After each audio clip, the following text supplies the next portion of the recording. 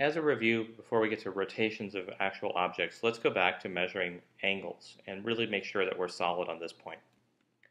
I know that we've done trigonometry review already, way back at the beginning of the course, but if I'll spend a little bit of time here measuring angles and how the unit circle informs what our units of measure for angle, I think we'll be a little less alarmed when we start using lots of trigonometric functions like the sine, the cosine, and the tangent. So remember that one of the ways that we define angles is using the unit circle. That's a circle with a radius of 1. So here's a circle. I've just drawn it on the page. It's got 4 quadrants if we think about an xy coordinate system, and the center of the circle is right at the center of the coordinate system, x equals y equals 0.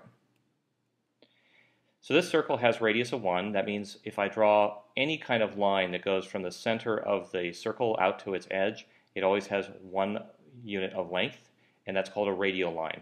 That thing can be moved in any old direction, like this one up at about 45 degrees or so, and I can move it around like this. It'll always have 1 unit of length. Anywhere that we stop this line, we can form a little right triangle. So let's do it right there. Now the 2 dotted lines form the vertical and the horizontal sides of a triangle. The hypotenuse of the triangle is the radius.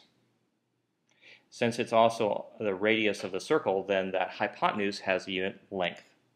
That's because, again, everywhere that goes from the center of the circle out to the edge of the circle always has 1 unit of length. But what about the sides of the triangle, the vertical and the horizontal, or the height and the base of the triangle? What lengths do those things have? Well, it turns out that these lengths are going to be related to the angle that that line is making up and around the circle.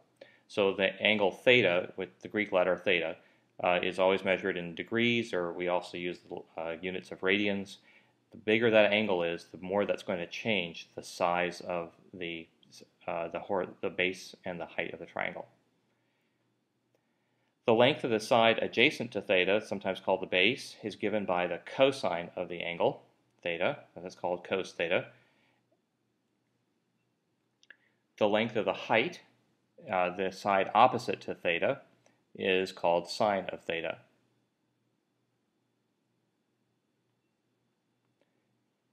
So there are different units of angles for this angle theta. There are degrees and there are radians.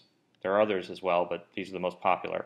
Degrees are kind of an arbitrary unit system. Actually, it's kind of like the British system, but in this case it's the Babylonian system. In the case of the Babylonian system of degrees, it actually goes way back to their calendar, which had 360 days in it, and so they called one revolution 360 degrees, just like a year is 360 of their days. It turns out to be, of course, an incorrect calendar, but it's kind of an arbitrary system, and for some reason we still keep using it because it's very popular. The other system is called a radian. So you remember that the circumference of a circle is 2 pi times the radius, and that's the distance around the circle if you're going to walk around a circle. If you're talking about the unit circle, then the circumference would just be 2 pi times 1. And then if you walked all the way around the unit circle, you would have walked a distance times of 2 pi. If you'd walked around half the circumference of the circle, you would have walked around pi. And if you'd walked around some general distance s, well, s will always be a distance s equals r theta, where r is the unit is the length of the circle, and theta is some angle measured in radians. So the bigger theta is, the further around you walk around in the circle. And in this unit system, one revolution of 360 degrees is also known as 2 pi radians, which is about 6.24 radians, of course. So let's try to really get good at measuring some angles in degrees or in radians. There's lots of angles you could always try to write down, but there's some that probably are worth knowing. Notice that 0 degrees is also equal to 0 radians, and that corresponds to when your radius line or radial line points along the x-axis. So that's 0 degrees or 0 radians. 45 degrees is the same as pi over 4 radians. Now, how did I know that? Well, 45 degrees is 1/8 of the way around a circle. So what I do is I take 2 pi radians, because that's one revolution, and I divide by 8 to get 1/8 of the way around the circle, and that becomes pi over 4. 60 degrees is 1/6 of the way around a circle. Remember, 360 divided by 6 would be 60 degrees. So I take 2 pi divided by 6, and that becomes pi over 3. 90 degrees is a quarter of the way around the circle. So I take 2 pi radians and I divide by 4, and that gives me pi over 2.